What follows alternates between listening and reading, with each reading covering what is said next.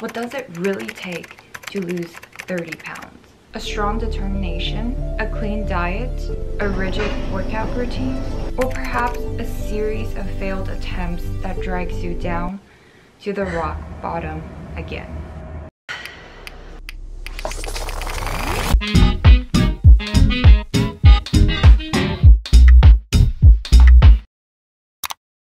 It's really not that hard to lose weight. Anyone who really wants to do it can achieve this in various ways.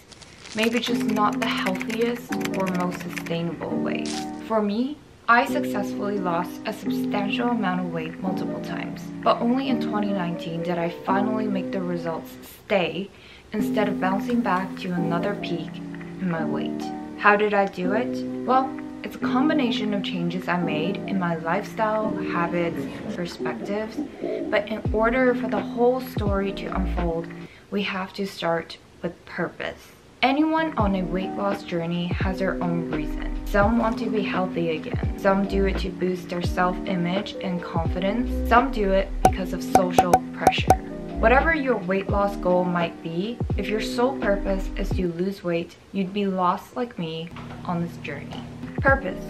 Something set up as an object or end to be attained. It is the intention, resolution, and determination of your weight loss. Without the right purpose to a weight loss journey, it's kind of like trying to drive off an electric car with gasoline.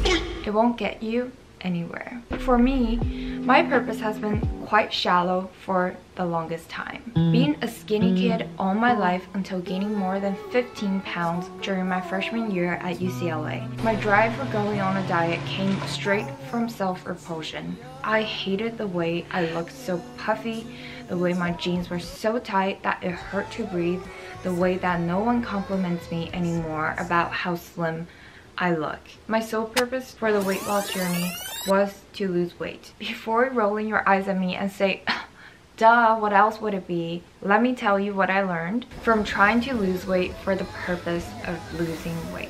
When the end goal was to lose weight, I overlooked the methods of achieving this and the consequences of some concerning methods, such as starving myself. This, of course, didn't get me very far down the road. I lost a ton of weight drastically, but soon after I thought I reached my goal of losing that weight, I immediately gained it back because my lifestyle was unchanged and my body was not well. Something I realized through this journey is that weight loss is only the byproduct of adopting a healthy lifestyle. When the goal or purpose is not to lose weight, but to be healthy, when that's set, everything else comes along. When I only focused on the byproduct of becoming skinny and not the core of becoming healthy, even when I became skinny, it was only temporary because my body was not healthy enough to sustain it. After making these conclusions about my failed weight losses, I finally made up my mind to not lose weight, but do something more, living healthier. When the goal shifted from weight loss to living healthier, a lot of weight loss obstacles just felt out of my sight. When it came to exercising, I used to only view it as a mundane task to burn more calories. I obsessed over the number of calories I could burn each time I go on a treadmill or elliptical. To be honest, it was tiring. And another honest truth, I hated running on treadmills. It was boring and painful for me, but I always forced myself to do it because running was apparently one of the most effective ways to burn calories to lose weight. But when my purpose became to living healthier, I no longer stressed about the number of calories that an exercise burns and more so focused on doing the workouts that are fun for me and are therefore easy to keep doing as a habit. I started picking up resistance training to build lean muscles, swimming as my preferred cardio, as well as taking walks.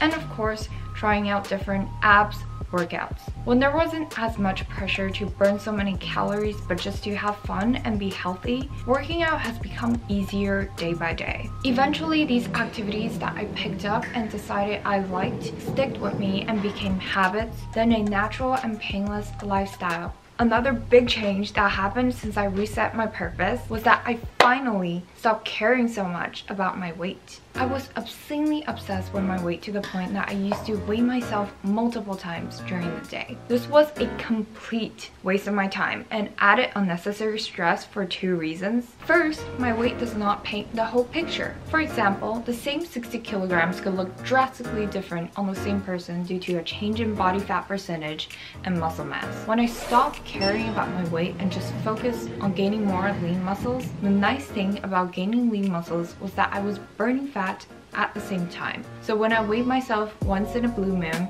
I noticed that my weight began dropping a bunch without me intentionally trying to lower it. And I honestly didn't even need to weigh myself to know that my weight loss or fitness journey is on track, because my clothes were getting more loose as a result of focusing on becoming stronger and gaining more muscle mass, which is quite counterintuitive. The second reason to ditch the scale is that your weight is determined by so many things, like your water intake, how much you ate the night before, etc. Your weight before and after your meal could differ by over 1 kilogram. Does that mean you instantaneously lost progress? Of course not. This has discouraged me so much in the past and more dangerously made me scared to eat, which brings me to the next change I made. Changing my relationship with food. When the main purpose of your journey is to lose weight, it's hard to not be scared of eating. As someone who has gone through both extremes of binge eating and starving, I need to stress about the importance of having a healthy relationship with food. I had to change my views of food as both a blame for my weight gain and the comfort I seeked. Having gone through the 2 ends of the spectrum, I can attest that neither end is healthy nor sustainable. Taking food as a source of comfort and binge eating was a great feeling at first, but when my body sends me the signal that it is too full and I just keep eating because my mind thinks that's what I wanted, I have the huge discomfort of being overly full afterwards, plus the feeling of guilt and self-blame. And taking food as the whole blame for my weight gain made me scared to eat. Being overly obsessed with calories counting skewed my attention away from nutrition and harmed my body.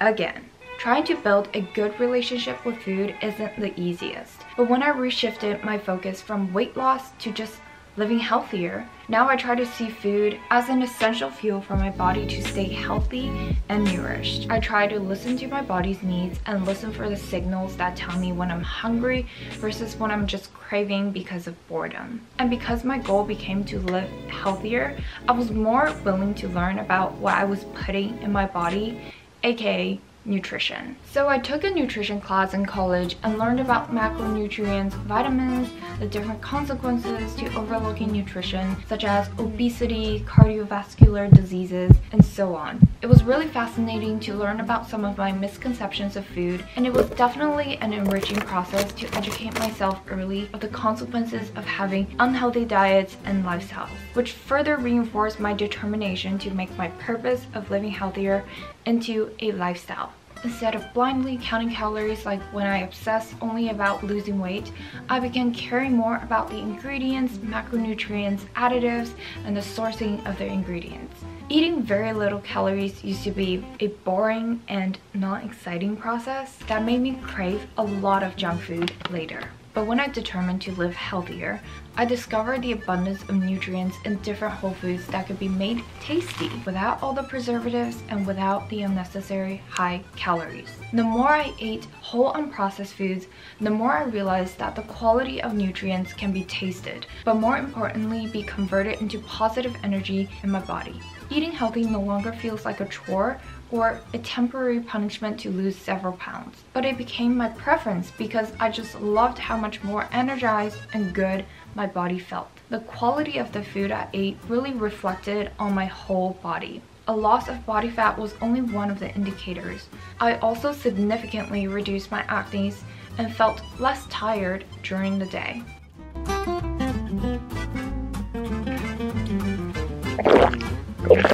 By changing my goal from losing weight to living healthier, I was able to shift my perspectives on exercising, my weight, food and nutrition, thereby adopting a series of good habits.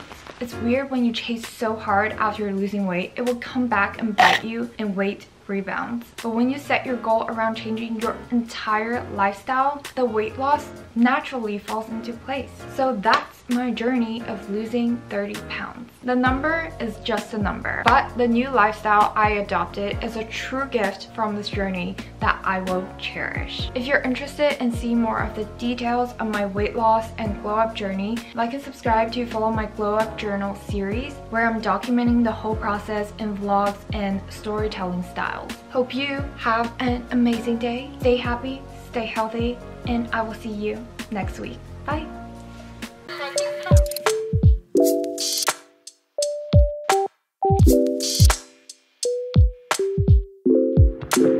This is the end.